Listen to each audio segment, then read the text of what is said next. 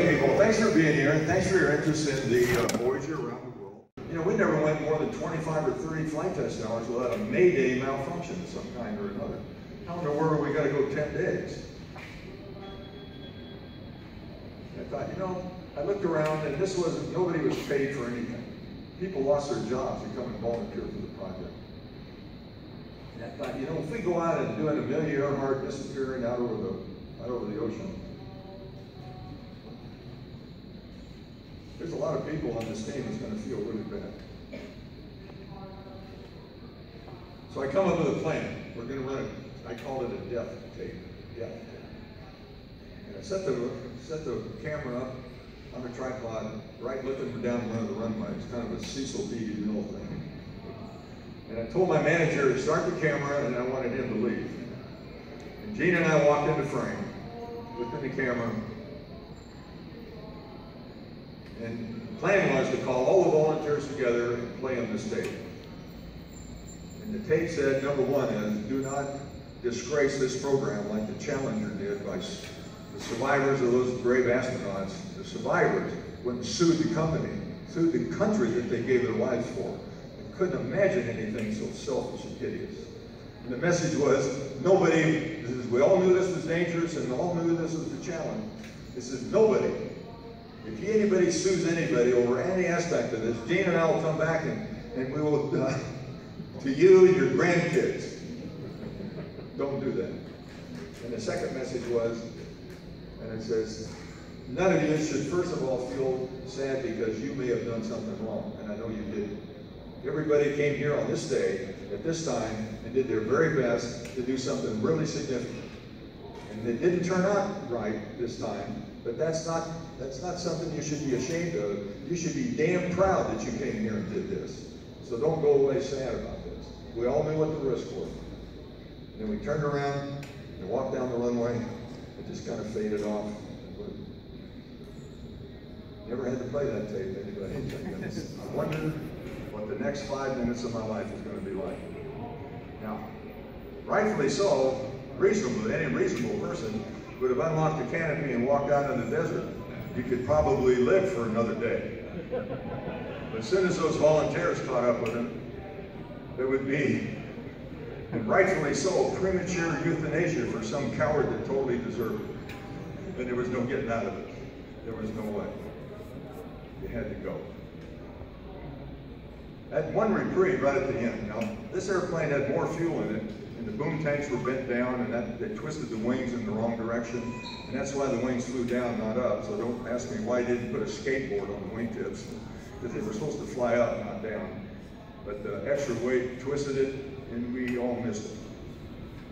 One thing when I was trying to put the canopy in, because it fits in from the inside, and I pushed it up and put it in, and the fuselage was twisted so much that it wouldn't fit.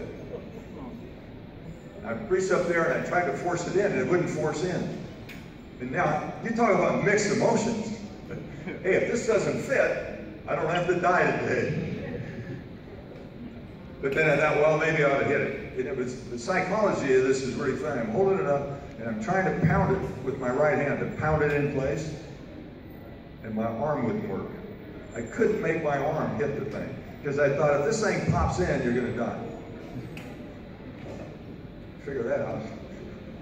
And then with a big gulp and figured it out, pow, and it went in. Damn. So I locked the canopy, and here we go. Brother Bird said, if you're doing around have 68 knots by midfield, you got to abort. I said, yeah. He said, no, Dick, it's really important, because if you don't have 68 knots at midfield, you're not going to make it. And with no brakes, just a little tiny nose wheel brake and max power reverse, you may be able to get it stopped in the next half of the runway. Promise me, yeah, Bird. But Bird did not know that after 5.5 years, I was fed up with this thing, I was totally tired, and I wanted nothing more than to have the darn thing over with.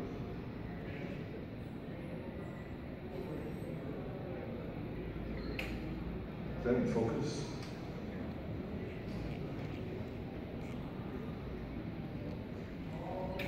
Well, I passed midfield and we were 4 knots low, and I called 4 knots low, nobody said anything.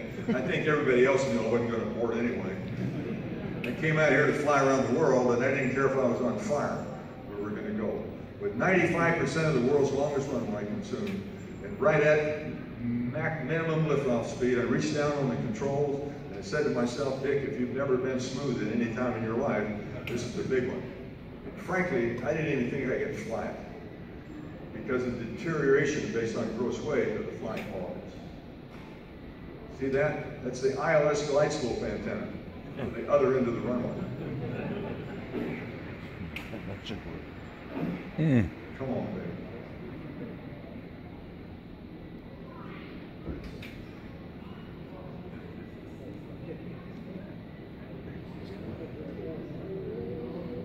Come on.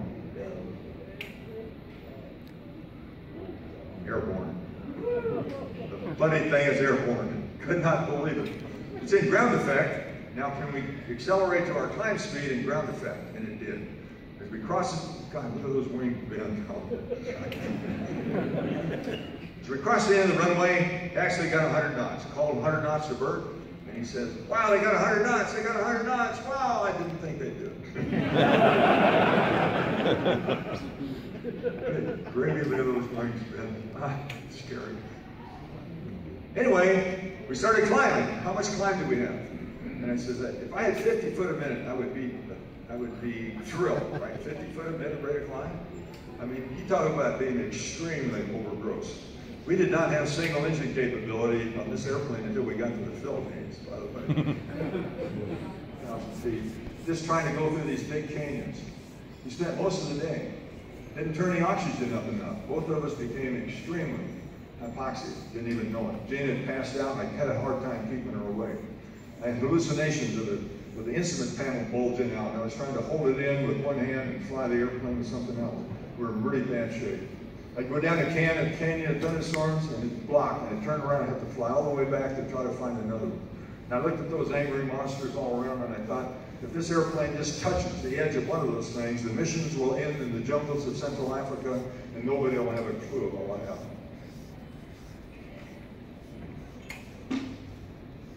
And something else happened at that time. I have absolutely no memory. The next time we were high altitude, trying to keep Gina alive, thinking maybe she died, and am I going to carry her home dead, or am I going to land in another country? And I'm hallucinating and scared to death. And then I'm writing the book, and for the life of me, I cannot remember. The next memory I have is that it was later that night.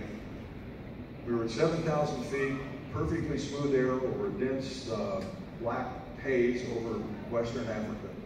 The thunderstorms were gone, stars were out, and I have no recollection at all how we got from that place up there to where we were there. Funny. The book, it's called The Next 5 Minutes. If you go on my webpage, you can push a little button and we'll give you a pre-order. It's supposed to be coming out pretty soon. I only had a handful of time to talk about it here, but we went into great details about a lot of things that happen around the world. I'm sure you'll enjoy it. It's called The Next 5 Minutes. Any questions?